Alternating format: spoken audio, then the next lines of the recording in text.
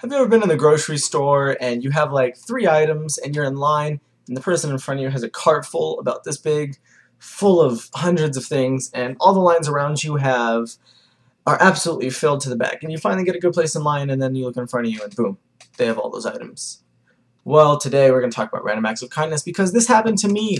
Except the fact when I got to the back of the line, I was standing there. I was fully prepared to spend the next 20 minutes in line waiting for this lady. She was like 65 years old. And I was fully prepared in line to stand there. And she looks back and she sees that I have like 2 things. I had a gallon of milk and a pack of gum. And she goes, go ahead.